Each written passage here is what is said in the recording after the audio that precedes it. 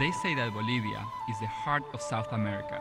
Sometimes referred to as a land divided or a land of struggle, Bolivia strives to free herself from her troubled past.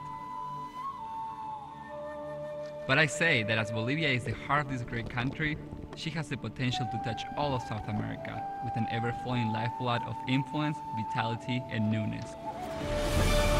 We are involved in medical ministries.